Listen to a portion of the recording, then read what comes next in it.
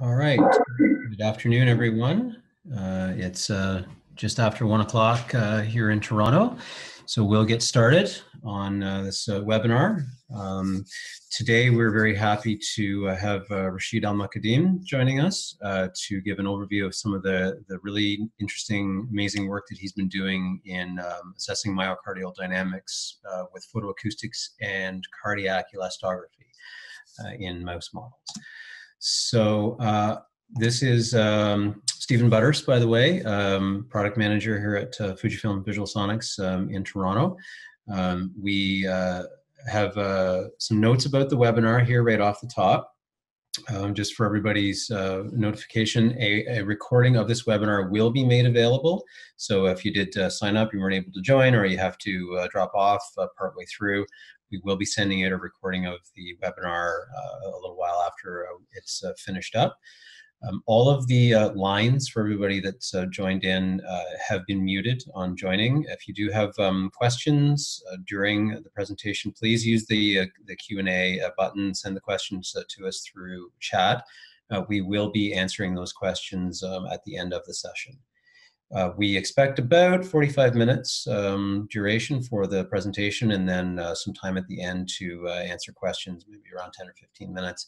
In the case that we get a flood of questions, which is always nice to have happen, if we don't get to them, we will try to follow up directly via email with any questions that are sent in that we don't actually happen to get to.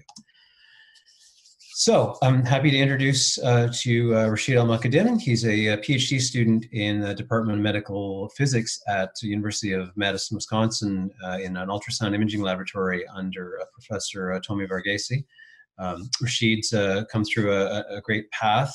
He's has a background in electrical and electronic engineering from IUT in Gazipur, Bangladesh, and then moved to Wisconsin-Madison to get his MS in electrical and computer engineering from University of Wisconsin-Madison, and has been doing some really interesting work on a bunch of different areas of interest, but all really focused around cardiovascular research. I'm looking at cardiac elastography and both photoacoustic imaging and applications of both of those in both preclinical and clinical imaging.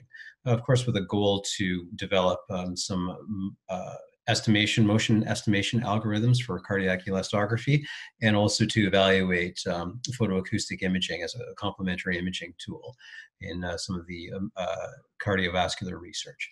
So I will stop my share and I'll pass sharing rights over to Rashid, and he's just transferring over there right now, and take it away. Thank you, Stephen, for the introduction, and thank you everyone for joining to the webinar. Today I'm going to talk about the assessment of myocardial dynamics using photoacoustic imaging and cardiac elastography, and share some in vivo results that we have found in murine ischemia model. So this is the brief outline of the presentation. I'll be talking about the basic principle of photoacoustic imaging and show some application in the cardiovascular research, and then show some in vivo experimentation on mouse model of ischemia and hypoxia, and then briefly talk about the basic principles of cardiac elastography and share the algorithm that we employ in our lab.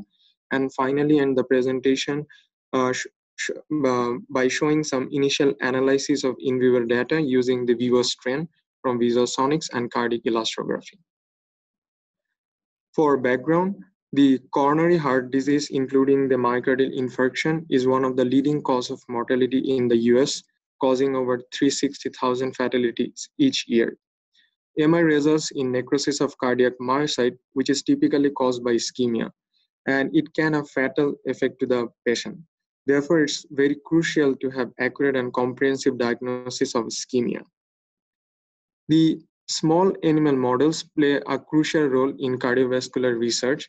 These mouse models actually allow us to understand different aspects of the cardiovascular research, such as it allows us to understand the pathophysiology of cardiovascular diseases. It allows us to evaluate the myocardial dynamics longitudinally for a disease state, and it also allows us to access the efficacy of novel cardiovascular disease therapies. But in order to achieve this goal from a mouse model, it's very crucial to have an accurate assessment of cardiac performance. And in this particular aspect, the non-invasive imaging modalities play a pivotal role.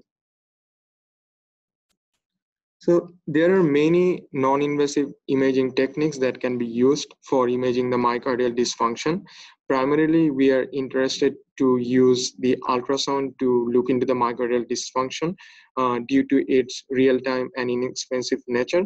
And it also provides very high spatial and temporal resolution, which is crucial to do small animal imaging. So in this slide, I tried to summarize some of the techniques that has been used to look into the myocardial function. We start off by looking into the echocardiography, which is the conventional way of looking into the heart using ultrasound. These echocardiography images can be used both quantitatively and qualitatively. Qualitatively, the clinicians can access this image and then come up with a visual wall score motion to identify whether is there any kind of dysfunction in any part of the cardiac wall. And these images can also be used quantitatively. For example, these images can be used to derive the ejection fraction, fractional shortening, stroke volume, and so on to look into the myocardial dynamics in a more quantitative manner. Then we can also use tissue Doppler imaging, which allow us to derive the myocardial velocity and the strain and strain rate as a quantitative marker.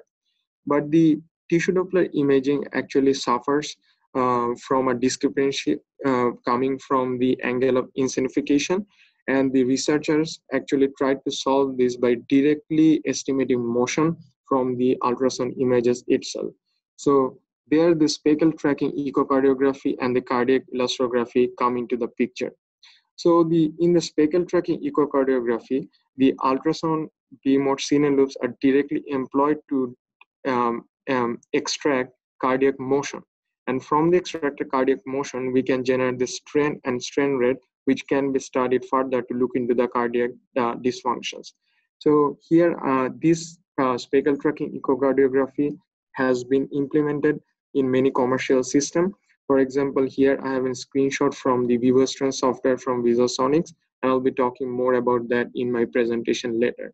And this is a screenshot from a clinical system from GE, where this is used in the clinic to look into the strain in the human patient.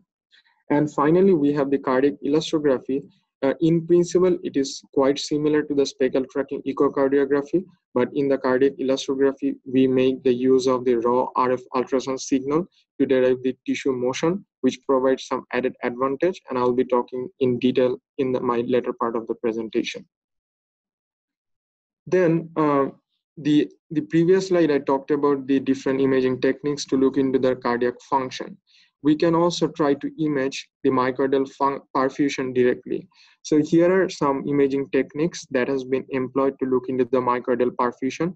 For example, we have PET SPECT perfusion imaging, then we have MRI perfusion imaging, and then we have the myocardial contrast echocardiography. So all of these methods actually requires us to have the intravenous injection of either radiotracer or some kind of contrast agent to have the contrast. But we are actually interested to look into the perfusion without any kind of contrast agent. And we hypothesize that we can use the photoacoustic imaging directly to look into the perfusion. So now let's look into the principle of photoacoustic imaging. It's an evolving real-time biomedical imaging modality that combines the optical imaging contrast with the ultrasonic spatial resolution. So what is the imaging process? First of all, in this figure, we are interested to look into the oxygenation of this tumor. So what we can do is that we can irradiate this tumor with short pulses of EM radiation, and then the optical absorber, for example, oxygenated and the deoxygenated blood that is present inside the tissue will absorb the optical energy, and then it will give rise to a rapid thermoelastic expansion of the surrounding environment. And that rapid thermoelastic expansion generates an acoustic wave, which can be detected using the conventional ultrasound transducer. So in using the ultrasound receiver, we are actually detecting this wavelength dependent photoacoustic signal A lambda R which has the component from the laser fluence, F lambda, then optical absorption, and then this thermoelastic expansion parameter, which is assumed constant. Then we are mostly interested to perform the functional imaging. In particular, we're interested to find out what is the oxygen saturation in a tissue. So there we can employ the pH spectral analysis to derive the functional imaging. So assuming that laser fluence and then Gruson parameter constant, we can say that the received PA signal is directly proportional to the optical absorption, optical absorption by the observer. Then, assuming that we have two optical observer, the oxygenated hemoglobin and deoxygenated hemoglobin, we can say that in a single wavelength PA imaging, we have the contribution from both. And here the optical absorption coefficient is actually equal to the concentration of the observer multiplied with the wavelength dependent molar extinction coefficient, which is known beforehand. Then, but here we have only one equation, but we are interested to find out what is the concentration of both oxyhemoglobin and deoxyhemoglobin.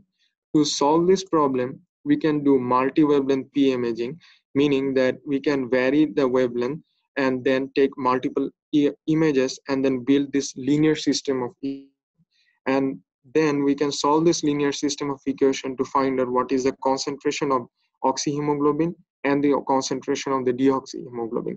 And from if we know the concentration of this, then we can generate the oxygen saturation, which is shown in this equation. So this particular algorithm of extracting the oxygen saturation is already being implemented in Vevo 2100 system.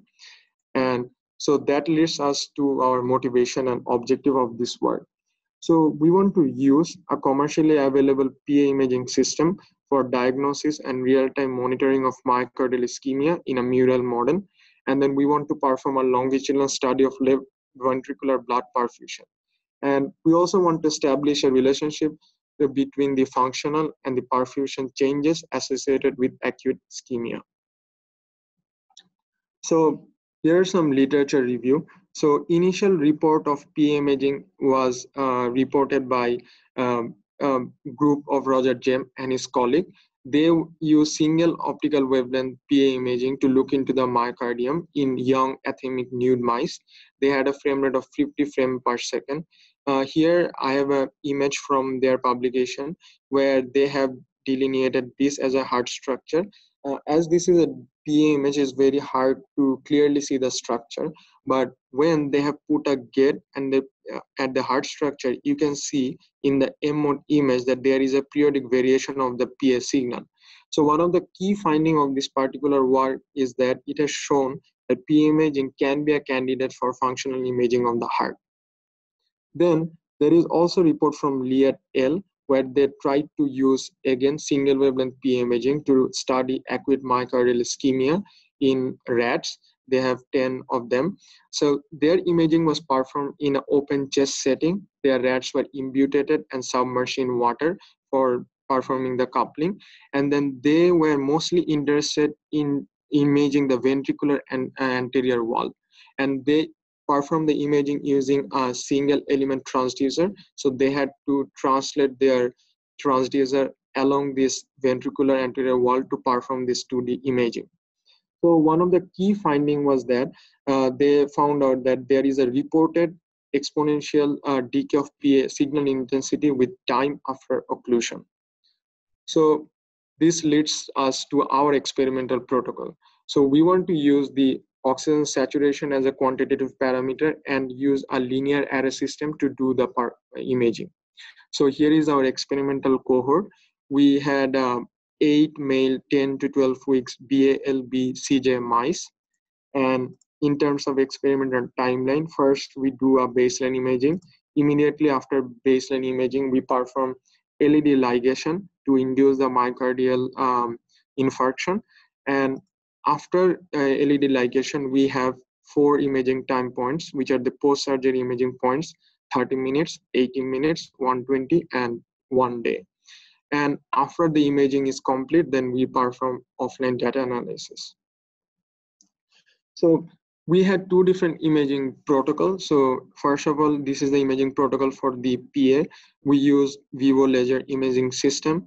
We use an LZ400 transducer whose center frequency was 5 megahertz, and we employed an oxyhemo imaging mode, which allowed us to perform the imaging at 5 frames per hertz. And this is our PA imaging preset. So you can find the detail about this preset in our recent publication in UMB. But one of the key point of this preset is this PA gain, 2D gain, and the persistence. So we made sure that we always had the same preset because we were performing a longitudinal study, and changing this gain setting actually changed the estimate of the oxygen saturation. And we also made sure that we are saving our TGC and image using same TGC every time, along every time point over each mice. We also had ultrasound imaging protocol. For ultrasound imaging, we collected raw radio frequency RF signal and also the machine beam mode signal. And for ultrasound imaging, we used an MS550D transducer whose center frequency was 40 megahertz. And in this case, we had a frame rate of 235 hertz. And we were mostly interested into the parasternal long axis view. So we collected this image for performing the analysis using speckle tracking echocardiography and cardiac elastography. For PA image analysis, we use Vevo Lab. In there are two tools for Vevo Lab to do the oxygen quantification.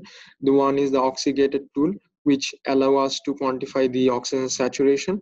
It reports two different kind of oxygen saturation within the ROI. And then we have Hemo-G measure tool, which was reporting the total hemoglobin within a chosen ROI. For this experiment, we were interested to look into the oxygen saturation average. Then we also used our high frequency beam mode images to derive 2D echocardiographic measurements. For this, we use the LV trace tool from Vevo Lab cardiac measurement package. And in this case, we use this 2D beam mode image to extract ejection fraction and stroke volume as defined here. We also used the anatomical M mode image for calculating the fractional shortening. To calculate this thing, we again use the LV trace tool of Vevo Lab cardiac measurement package. One point to be noted here is that first, we looked into our beam mode scenarios visually and find out that which area was impaired, and then we gated that particular area to generate this M mode trace, and then we use this M mode trace to generate our fractional shortening. So fractional shortening is actually used as a regional measurement from a visual point of view. So for results, so I'm sharing some photoacoustic imaging example that we have. So here we have two windows. At the right, you can see the PA image. So there are some key points of this particular image. For example, we always try to make sure that our anterior myocardium is between 9 to 11 millimeter. The reason being is that the maximum optical energy is focused at 9 to 11 millimeter in the Vivo 2100 system. Then we wanted to make sure that our skin surface is as horizontal as possible to the transducer surface, which is shown here.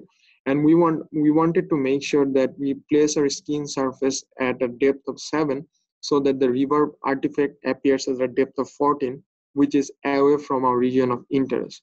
And other point to note here is that we were not getting any signal from the posterior myocardium. The reason being is that the most of the light optical energy is being absorbed from the anterior myocardium, leaving very less energy for the posterior myocardium to generate any kind of signal. So all the results that I'm going to report is basically looking into the anterior myocardium. Then we also perform 3D PA imaging, but for current analysis, we have not used those. So here is a result for the oxygen alteration for case 1. So at the baseline, you can see high oxygenation. I want to mention that red is 100% oxygenation, where the dark blue is 0% oxygenation. So as you can see for this particular example, in the post-surgery cases, we are seeing reduced oxygenation in the myocardium post-surgery. Then this is one other example where at the baseline you can see very high oxygen saturation, but as time progresses you see very low oxygen saturation. So the other point to note here is that we face several challenges. One of them is basically the presence of suture. So in this particular case, as you can see, we are losing a lot of signal uh, due to the presence of the suture. So whenever we drew ROI, we made sure that we are not including any part which lost signal from the suture. So this is an example of such case. And then finally, this is one other example where at the baseline, you can see very high oxygen saturation, but as the time progresses, there is low oxygen saturation. But then we saw that there is a recovery of the oxygenation compared to the baseline. So this actually shows that uh, although we had a LED ligation protocol for the myocardial, for inducing the myocardial infarction, the response to the protocol is different among the different mouse. And this will be clear when we look into the quantitative result. So in the left graph, we have the oxygen saturation for the individual mice.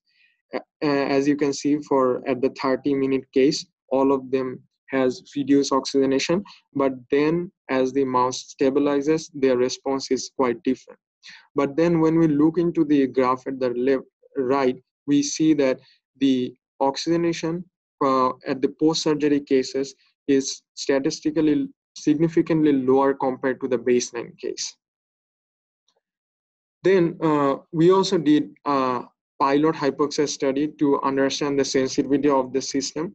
So what we did was that we first imaged the healthy mice using room air. So in the video being played now, we can see there is some oxygenation inside the myocardium within the ROI.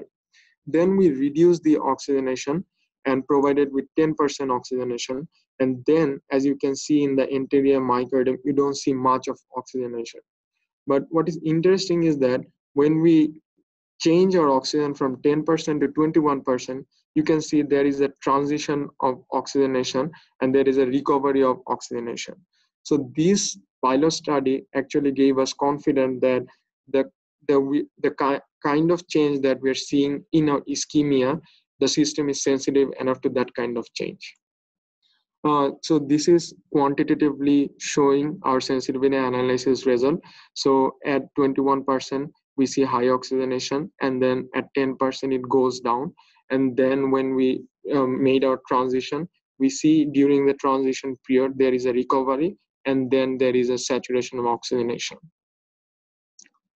So here I'm summarizing our result from the 2D echocardiographic measurement.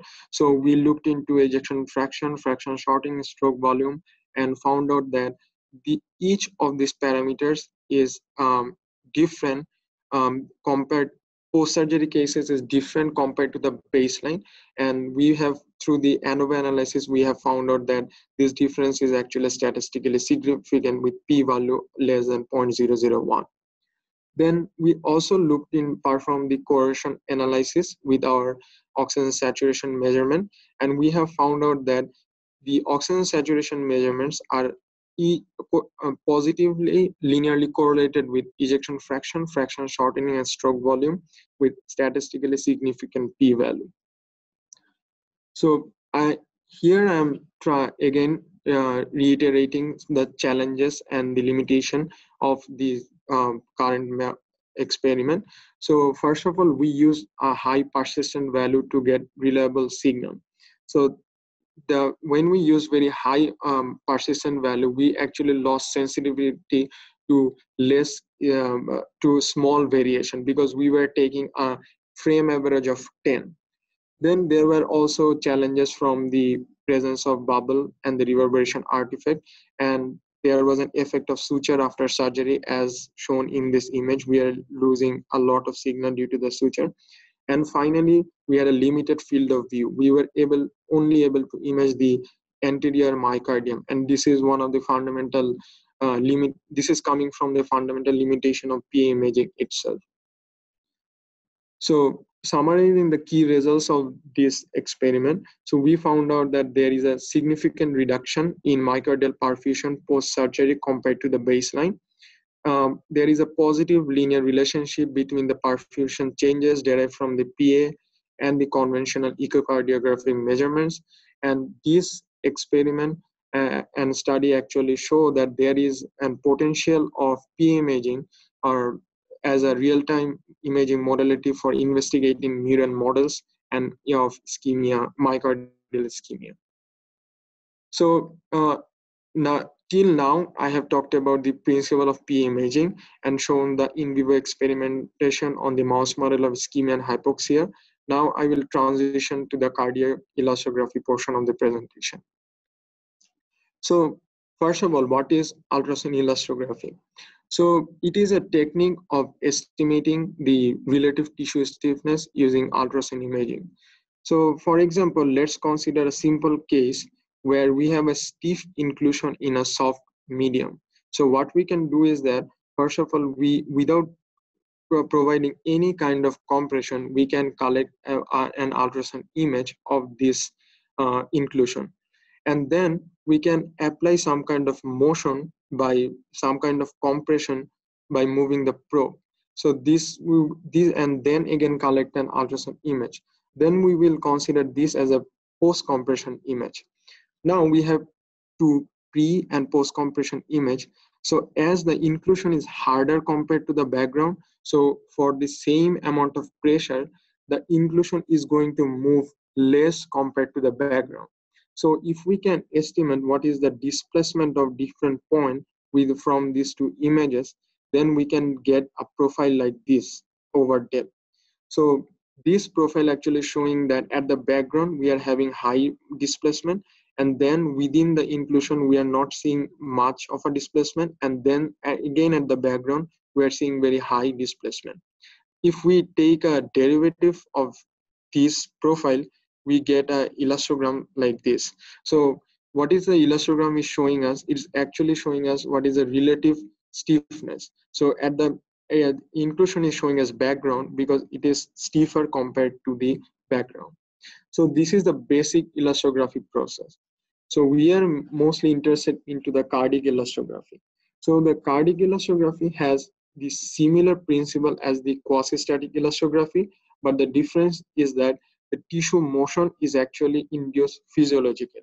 In the previous slides, we were moving the transducer to induce the motion, but here the motion is directly coming from the movement of the heart. For example, here I have an image of end diastole frame and an image of the same heart at end systole. And then what we can do is that we can take our image block and try to find out where that block move to the end systole frame. And by doing this for entire image, we can derive what is the, we can estimate the cardiac motion. And estimating that cardiac motion, we can generate this strain, and from that strain, we can quantify strain rate and look into the myocardial functional information. So for literature review, there are many groups who actually are currently investigating RF-based cardiac strain estimation techniques. Our group is one of those. And we have previously proposed a Lagrangian cardiac strain estimation algorithm for short axis view of the heart.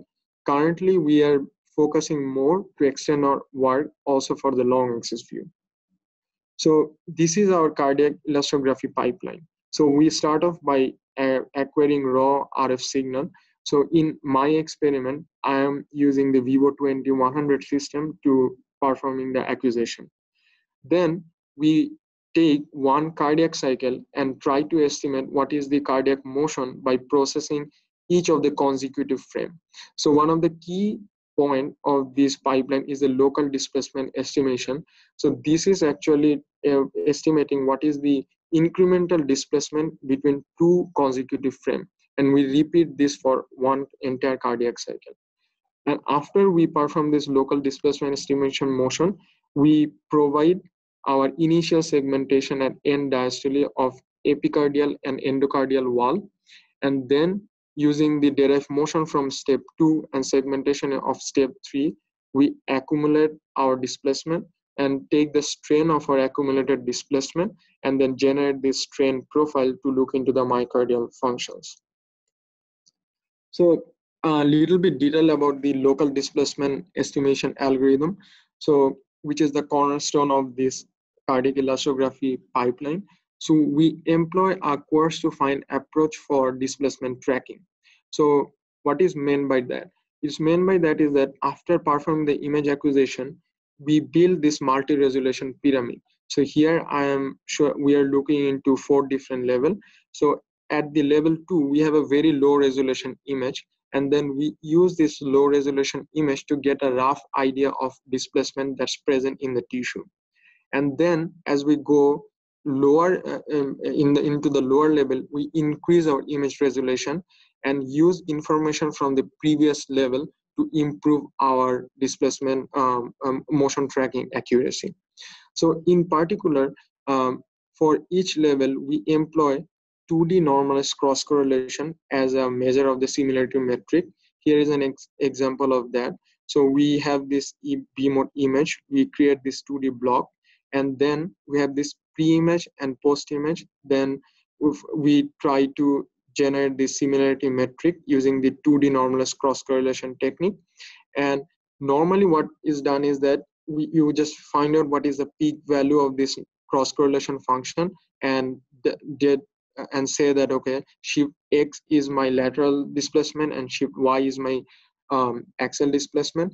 But we also use this cross correlation function in a Bayesian framework to improve our motion technique, motion estimation accuracy, which is termed as Bayesian regularization in our technique.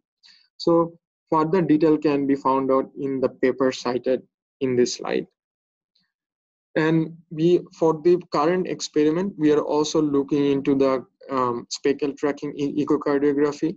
In particular, we are using the speckle tracking echocardiography algorithm implemented in Vevo strain from VisualSonics. So here is a screenshot of Vevo strain. So the processing pipeline is very simple. So the user chose 1 cardiac cycle or 2 cardiac cycle for processing, and then they draw this endocardial and epicardial wall, and then the software automatically track this myocardial wall, and then it reports myocardial velocity, displacement, strain, and strain rate. So in current study, we are mostly interested to compare the displacement and the strain. So here is one initial in vivo result of our method. So here, this is a healthy mouse case. Here you can see the screenshot of the radial displacement at end systole and the longitudinal displacement at end systole, and then this is the segmental profile. So we look into the 6 different segments around the entire myocardium and then generate this profile. And by looking into the estimated displacement, you can see that there is a periodic variation, as this is a healthy case, but there is also a variation among the different segments. And then we use this accumulated displacement to generate the radial strain and the longitudinal strain as shown here. And finally, we did an initial comparison against Vevo strain, and here I am reporting 2 cases. So in case 1, here is the result for radial strain. So as you can see, both of the cases are actually showing pretty comparable result, and this is a case for the longitudinal strain. And again, there is some discrepancy between them, but they might be because in a cardiac elastography we are making the use of raw RF signal, whereas in Vevo strain they are using the machine B mode, and also there might be a little bit difference between the segmentation that's being done in our pipeline and their pipeline. So summarizing the discussion key results from cardiac elastography section. So we discussed the basic principle of cardiac elastography, and then also shared the current framework that is providing the in vivo results comparable to the Vevo strain. And we are currently investigating the ischemia cases to look into any kind of difference and how close the two methods are in those cases. So here is an acknowledgement. I acknowledge my funding source from NIH for my research, and also the Carbon Cancer Center for the small animal imaging and analysis facility. And I also acknowledge the thank VisualSonics for allowing me for the webinar and also helping us with the P imaging protocol, and cardiovascular physiology core facility for helping with the small animal model and the surgery. And finally, my ultrasound lab group members for helping with the analysis and the critical discussion of the research. Thank you very much for your patience hearing. Great, thanks, Rashid. That's a really great overview. You're doing some really interesting work there. I like, it's very promising the way that you've got some combinations there of some of the existing tools like cardiac strain analysis and also some of the really cutting edge advanced stuff that's going on in photoacoustic imaging. So yeah. We've got some questions that have come in here. So I'll just start at the top here at the first question that came in. One of the attendees would like to know regarding the photoacoustic part of the talk, if you see any normal healthy blood signal, PA signal upstream of the suture placement. Can you repeat the question? The question was whether or not you see any normal, healthy signal from PA, from blood, on PA rather, that is upstream of where the suture is placed. First of all, in the normal case, there is no presence of the suture. Mm-hmm. So we actually see signal there when there is no suture. The places where we are actually losing signal, we actually see, let me go back to the image. So you can actually see signal where normally we lose signal due to the PA. At the baseline case, we actually see signal. And then we are also using an HBT threshold. So that actually is not any kind of signal that is also coming from the chamber that is not reflected, because due to that thresholding operation. So any kind of signal that's below the threshold is considered noise and being filtered out. Yeah. Okay, I see. That's interesting. Kind of a follow-up question, again, related specifically to the photoacoustics portion. There's some interest in the methods that you use to determine the values for gain and persistence during the photoacoustic acquisitions. Could you kind of go over that again? Yeah, so it was actually empirical. So we tried different kind of gain setting and settle on that. But what we have found out that, so our main goal at the baseline was to maximize the signal intensity from the anterior myocardium. So first of all, there were some specific guidelines from the VisualSonics about the placement of the skin surface and where you need to put the RY. And when you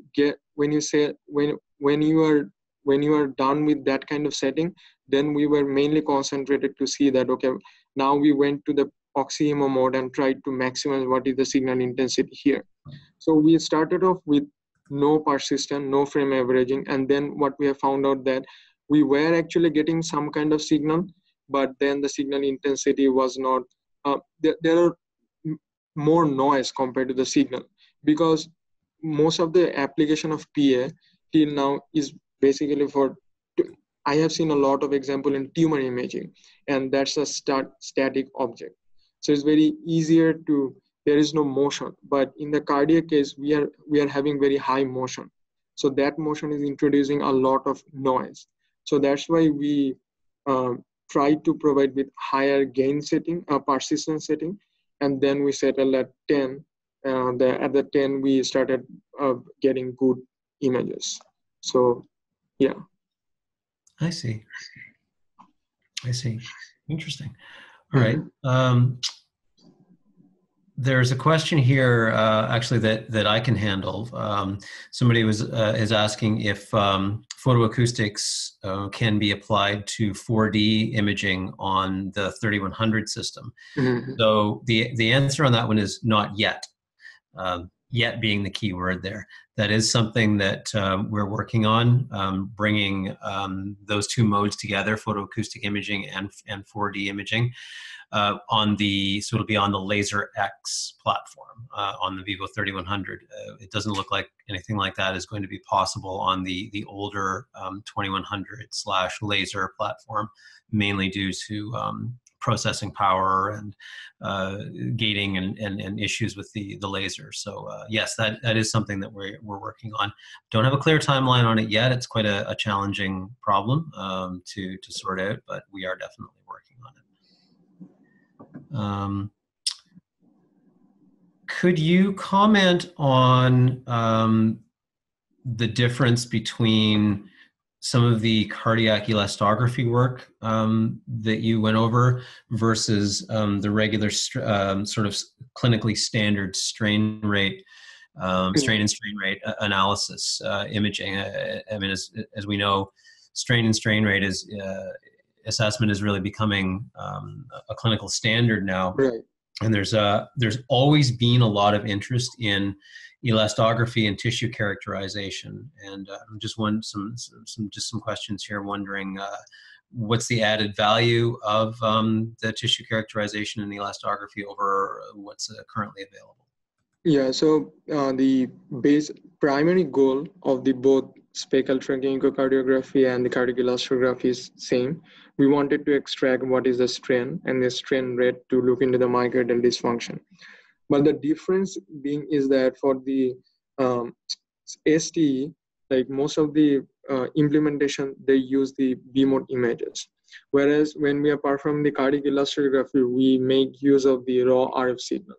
So what is the advantage of this? So in the FEA, like finite element analysis models and also the phantom experiment, it has been found out that if you use the envelope if you use the raw RF signal compared to the B mode or the envelope signal, your motion estimation accuracy is higher compared to just tracking the B mode image. So that's one thing. The other thing is that when you are tracking the B mode image, you are sensitive to only large motion. But when you are tracking the raw RF signal, due to the presence of the high frequency component, you're also sensitive to the small subtle motion. And I think like in a small rapidly beating heart like mouse, it's very crucial to detect like smaller motion. So I think like cardiac elastography can provide with added value in looking into like that small variation even within the myocardial wall where the cardiac elastography is sensitive. So I think there is the boundary, that's added accuracy and also the added sensitivity. Mm-hmm, mm-hmm. Yeah, I agree. Some of the work, some of the early work that I've seen in myocardial elastography assessment, it looks like it's just sort of adding another layer of information onto what's already there. It could be quite powerful. There's always been a lot of promise in some of the elastography and tissue characterization work. It'd be very interesting to see how that plays out. There's a couple of questions here just regarding what you can comment on about the resolution, the spatial and temporal resolution of the photoacoustics imaging. So the resolution, temporal resolution, as we were using very high frame persistence, that means we are basically averaging a lot. We lost resolution both in the spatial and the temporal domain. Because what do I mean by that? Like, so first of all, like when we are doing the segmentation and then when we are reporting, we don't have any definition of exactly at which part of the cardiac cycle we are, because we are taking signal from different part of the cardiac cycle and then just taking average of them. So that's why we are losing our temporal resolution. And then again for the frame averaging technique. So as we're averaging or different frame from different location, so things get started to become smoother. So we also lose spatial resolution, and I can validate that because like we tried to look into the anterior myocardium segmentally using our current protocol, but then we found out that there is no new information, and then whatever we are finding, it's actually it does not it's very hard to explain. It's not the expected behavior from a segment and analysis. So I think the reason being is that although we are looking into the apex, but then the apical signal has contribution from the base also. So that's why I'm saying that we lose a lot of spatial resolution also during this scheme that we have. Mm-hmm. Mm-hmm. I suppose that leads to another question that's sort of more kind of blue sky off in the future, about the possible value of photoacoustic imaging in cardio in general, not just in cardio research, but clinically in cardio. There's always been some concern and thoughts around the rep rate of the laser and the depth of light penetration, which you alluded to in the PA part when you were talking about mainly getting signal from the anterior as opposed to the posterior. So as somebody who's quite deep in the field of photoacoustic research, what do you see kind of blue sky off in the distance as a possible applications? Right now, in the current state of the technology, it will be very hard to just translate the same technique to the clinic to look into, because like here currently we were imaging at the depth of say 11 millimeter, and then we were limited to the only to the anterior myocardium, and also in the but I think like not only it has higher prospect into the other like more like tissue imaging or the imaging the vasculature of the surface near the skin. So there like it can be there are some publications also in the human study where people were trying to look into the vasculature and also the oxygen saturation in the in the artery near the skin surface. So there I see a prospect of the like immediate clinical translation. But I think that we need to do further research and try to find out a better way of light delivery so that we can get like higher penetration of the optical energy to get reliable signal and then translate this method to in clinical setting. Mm-hmm, mm-hmm. Yeah, that certainly seems to be some of the issues that need to be surmounted. I know, certainly speaking, putting my product manager hat back on, that's certainly something we at VisualSonics have worked on with the Laser X product. Bringing a laser in with the system that is a higher rep rate, that's more powerful, just to try to get that light delivery in deeper and at a faster rep rate to try to enable some of these cardio imaging applications. And another thing certainly that we're actively researching and working on, and I'm certain there's lots of others doing it as well, is alternative light delivery methods. Can we, with our system now, it's planar, right? We're just bringing light in from one surface. Can we bring light in from the bottom and the top at the same time, or the top and the side? And what sort of gains does that get? So yeah, there's certainly lots of possibilities, and certainly on the current platform, at least that we have, it's a little more flexible and a little more powerful than what we had in the old days, so to speak. Couple more questions here, I think, that we've probably got time to get to, and then we'll probably wrap it up. One question asking if you've made any attempt to correlate the chronotropic effects of ischemia along with the elasticity analysis that you've been doing. No, but this is currently we are investigating that. Yeah, that I think would be Yeah, really interesting. I mean, there's. that is one of the points of further validation. So we want to see that is there any relationship between those two, and we expect to see some. Yeah. One question here that I can field just specifically for photoacoustic imaging. Somebody is asking if it can be used to determine myoglobin oxygen saturation. So the answer is yes. Pretty much any tissue that you can look at, that you can get access to in terms of imaging access, I should say, that you can get light into, you can assess oxygen saturation, hemoglobin burden, and then start to do more complicated things, with dyes or other contrast agents or things. So yeah, myoglobin saturation, oxygen saturation in muscle is no problem whatsoever for photoacoustics. The key is always just getting the light delivery, and as Rashid, as you showed with the posterior versus the anterior myocardial issues, is just getting the light in.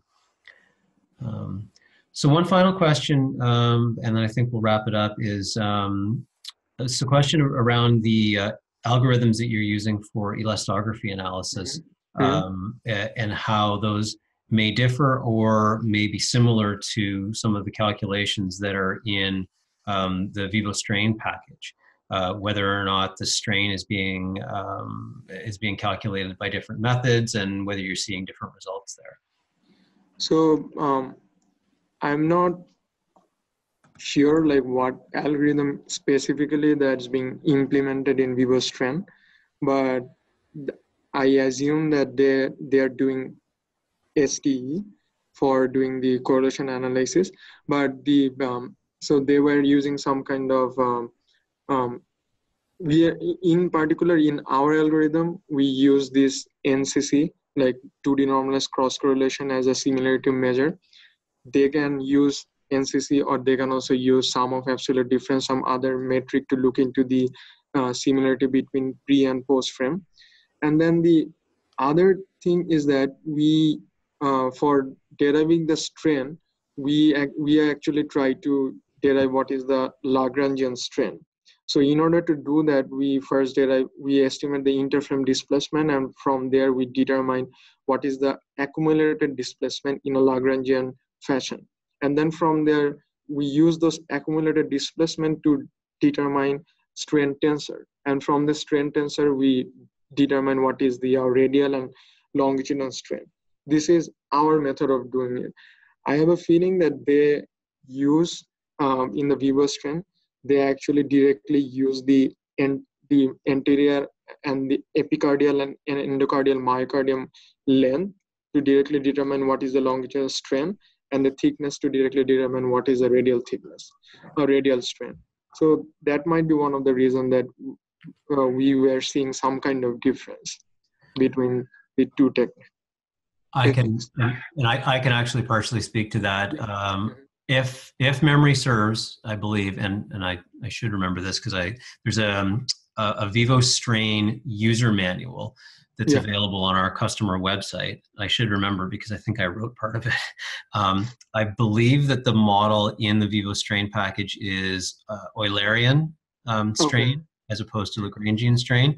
Okay. And again, going from memory here, a lot of the algorithms that are in the Vevo strain package are some of the sort of more widely, currently anyway, widely used clinical tools, which I think are based on Eulerian strain, which if you go back far enough, there's some work from Gianni Pedrazzetti at the University of Trieste in Italy, published a number of papers on those calculations. And I think a lot of those have formed the basis for the clinical strain analysis packages. So not only Vevo strain, but if you look at GE and Philips and some of the other, I believe a lot of those strain analysis packages are based on the Eulerian model as opposed to the Lagrangian model.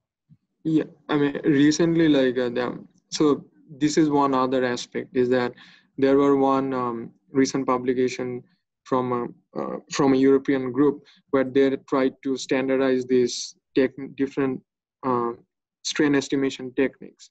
And one of the recommendation was to look into the Lagrangian strain. So that's why we were actually more interested to look into the Lagrangian strain estimation result and propose our technique. So there's one added point. Yeah, that sounds about right.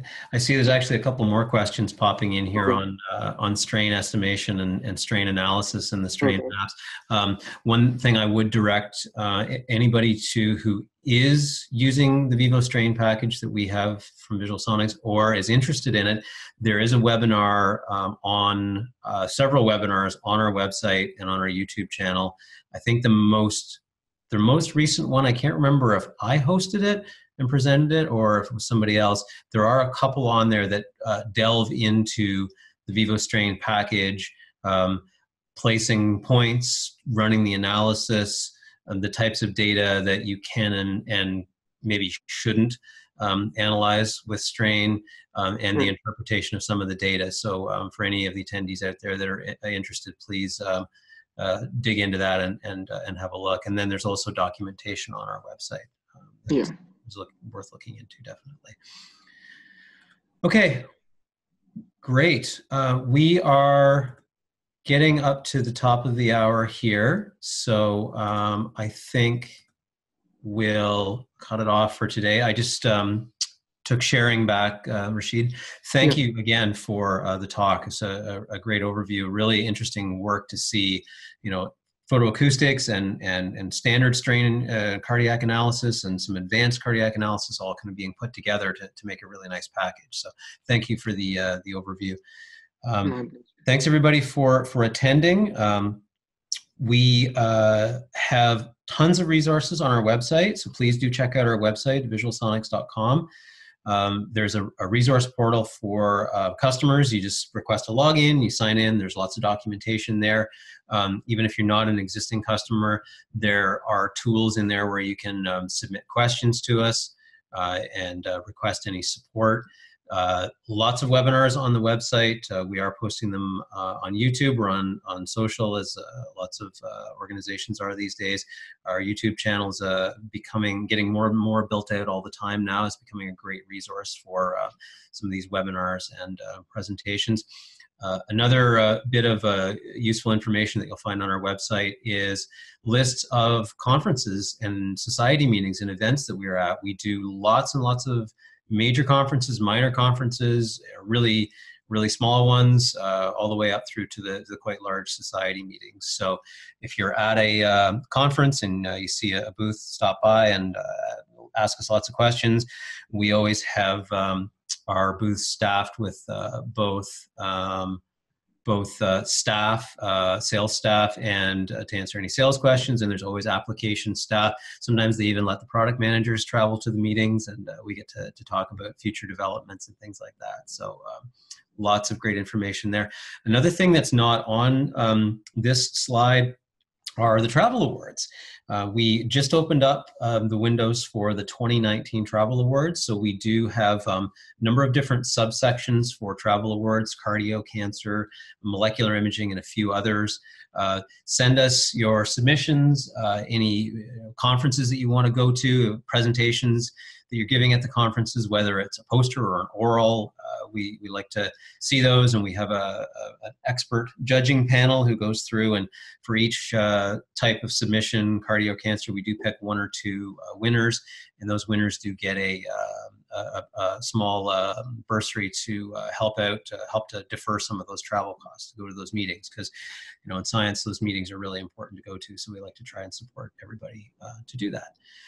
So with that, we will wrap it up. Thank you again, everybody, for attending. As I mentioned off the top, we will be sending out a recording of the webinar for anybody that was interested.